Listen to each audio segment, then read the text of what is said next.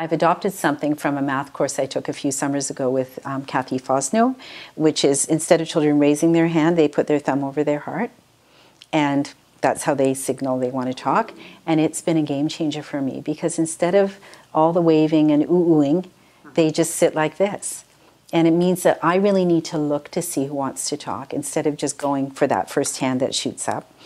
And it just lowers the anxiety, I think, for children because they don't see the kids who are always ready first waving their hands around. So it just slows everything down.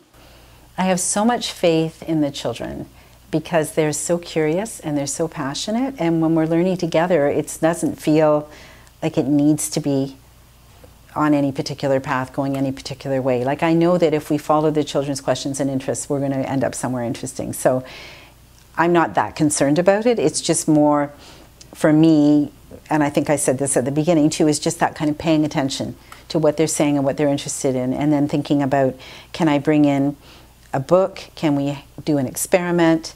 Can we go on a trip? We actually had a guy come in from the City of Toronto, my intern arranged this, and he taught the children about water purification. Oh, really? So we had this expert come in, and then we read a book as well. But I mean, he came in and taught the children how the water gets to our houses and how it leaves. So always just thinking, like, what can I do to help the children to move their understanding forward and to respect the things they're interested in and passionate about. I always have ideas of where we're going to go, but really I don't know what I'm doing the next day until today has happened.